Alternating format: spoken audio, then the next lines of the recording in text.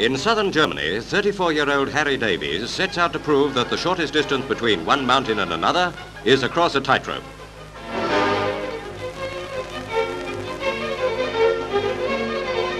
Harry believes in making himself comfortable. The rope is 120 yards long, and there's a sheer drop to death of nearly a mile under the shadow of the Zugspitzen.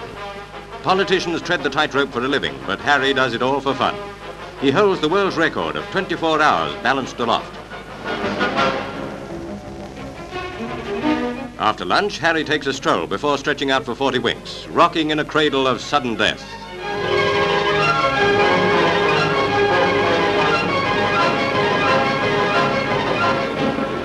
Next year, Harry is going to America for a crack at crossing Niagara, without, he hopes, the falls.